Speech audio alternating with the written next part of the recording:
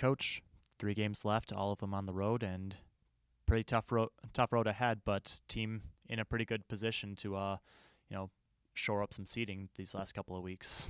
Yeah, we've done well up until this point. The goal every year is to finish strong, and I think we're certainly in a pretty good position right now.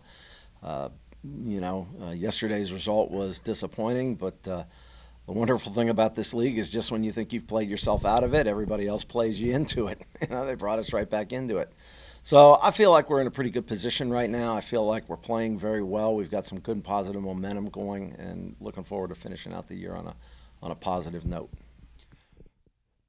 Team usually up for a lot of these games, and no reason not to be with 2 of the top 3 teams in the league on your schedule with another rivalry game mixed in. You start off with Kent with a short turnaround on Thursday. They haven't lost a MAC match yet, and you played 2 spirited games against them last year.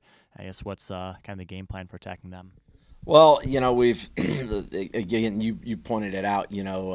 These next 3 games, 2 of them are 6-point swing games for us.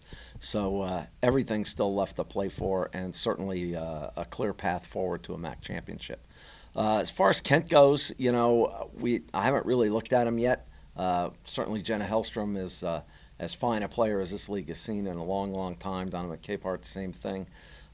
Good team defensively. I mean, I think Kent's just a good team. There's a reason why they're, near the top of the league standings, and we're expecting it to be a very difficult game. And the last couple of years, it's just been a whopper of a game. I don't see why this would be any different.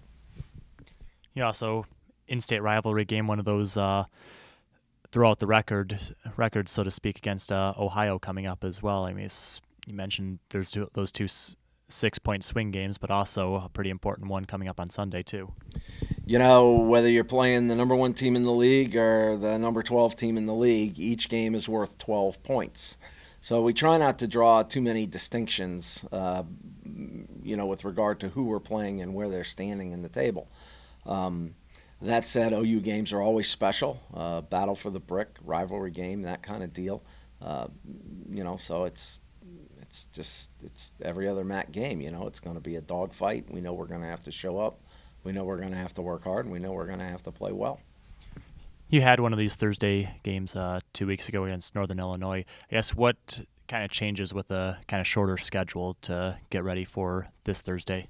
Well, it's one less training day, really, is what it is. When it comes to the Thursday game, the upside to it is you've got a little bit more time to prepare for the Sunday game.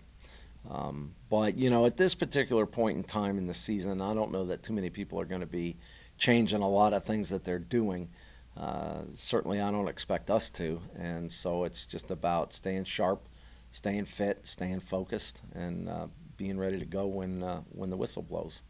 All right, Steph, team heading out on the road, starting things off with a pretty crucial stretch to close the regular season at Kent State. Yes, what's this team's mindset going into this long road trip, starting with a short week to prepare for the division leader? I mean, first things first is just kind of getting back on track. We just had 2 hard games this past weekend, so first thing is just kind of getting our bodies ready for the game. Good rest, fluids, good rehab on our bodies. So that's kind of first things first. And then secondly, Kent is in our division, so we want to make sure that we're competing and sticking with them. Played Kent State twice last year. Both games go to double overtime. You went there for the tournament to start things off, run to the tournament finals with PKs.